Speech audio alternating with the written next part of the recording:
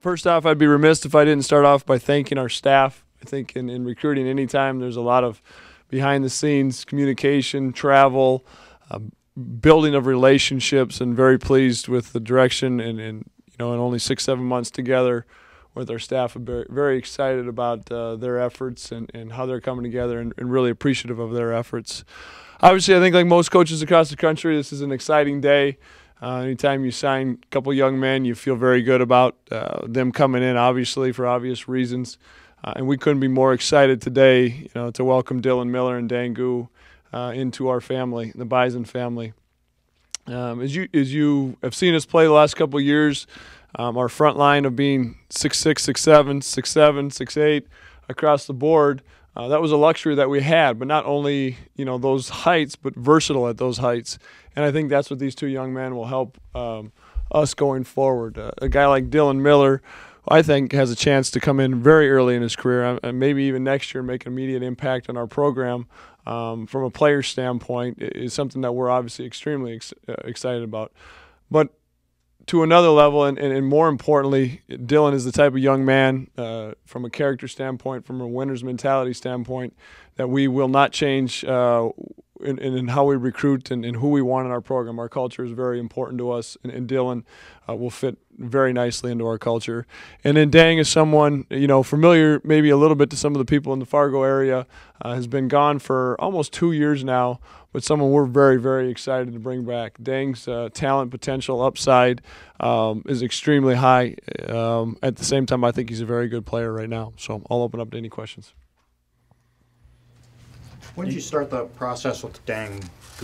When did that all get going? Yeah, it's just summer. Yeah, he was obviously a late bloomer. He's grown quite a bit. He's up to 6'8", almost 6'9" now. And he really kind of came on the scene in June. We started hearing about him. He was on campus. We were able to visit with him. And then to see him play this summer, really excited to bring him to the fold.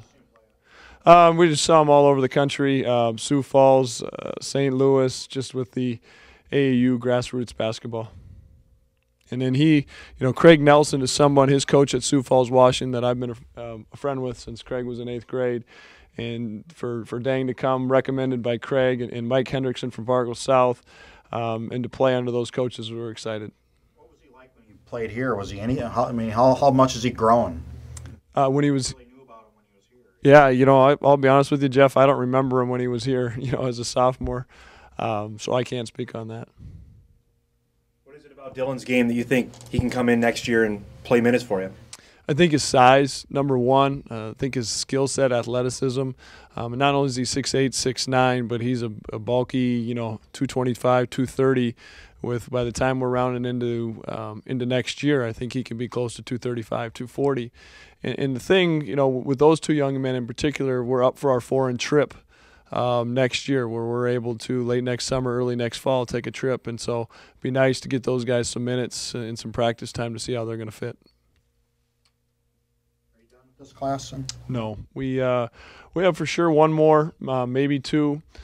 We've had a tremendous amount of success in the late signing period. You look at a Taylor Braun, a Corey Brown, a Lawrence Alexander. Just waiting to see kind of how some late kids bloom late. We've answered some big question marks with some size and some skill down low, some versatility like I spoke on. I think now we'll look, ball in hand, a guard, a bigger wing, try to fit some of that in the mix. Dang, of other offers? Yes. Was it intense or was it? His recruitment and actually Dylan's in a sense, it's a little bit how our staff got put together, as well. A lot of times you start watching them or hear about them a little bit in their junior year of high school and then get to see them in the spring, where for both of those two young men, it really picked up in the summer. Deng's in June. For us, when we started to hear about him, got him to campus, talked to some people, and then Dylan's early in July. NCAA tournament win a factor with getting these two kids, or is that something that's not going to bear fruit for a couple years yet?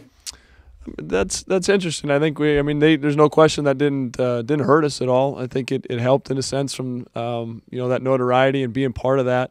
Again, I've touched on this before. That in the building of the Shack in the same year, those two things happen at the same time, I think, we need to take advantage of those two things in recruiting here for the next couple of years. Did you get a sense that coming back to Fargo was a big selling point for Deng? Yeah, absolutely. Deng's unbelievable talent on the floor, and I think he's only scratching the surface. But the young man was the homecoming king at Sioux Falls, Washington High School, and only being there a year and a half. That gives me goosebumps. That's the person that I and we want to be surrounded with, and I think he's still got a lot of good relationships back here. It's my understanding that his mother has just moved back or is in the process of moving back. So again, I think this will be home from him for a lot of senses. Yeah.